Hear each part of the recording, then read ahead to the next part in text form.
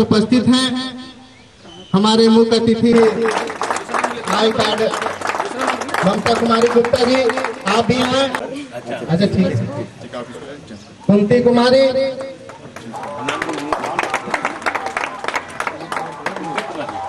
आप भी हैं? सम्मानित अतिथि आपके संगठन द्वारा जो ये कार्यक्रम की शुरुआत की गई है, इसके पीछे उद्देश्य क्या है?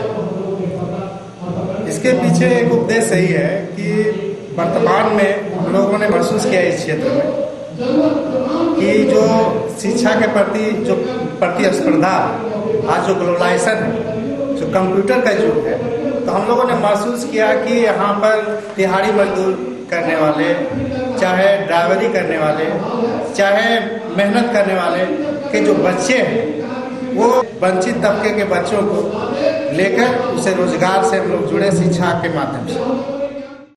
ज्ञान दीप अभियान का शुरुआत आज किया गया, इसमें बच्चों को आप किस तरह का प्रशिक्षण देंगे?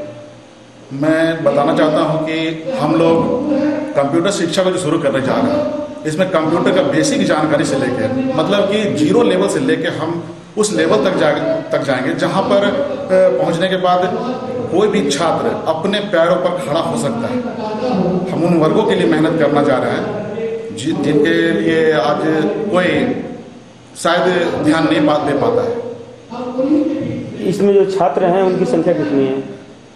आज हम लोगों ने 25 बच्चों का चुनाव किया है, जिसमें से 20 वैसे बच्चे हैं जिन्हें हम लोगों ने कंप्यूटर शिक्षा के लिए जोड़ा, और 5 वैसे बच्चे निकले जिन्हें अंग्रेजी की बहुत सख्त जरूरत है।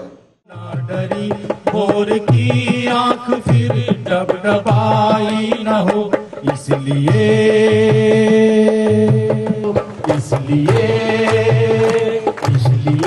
राह संघर्ष की हम चुने, जिंदगी आंसुओं में नहाई न हो, शाम सहमी न हो, रात हो ना डरी, शाम सहमी न हो, रात हो।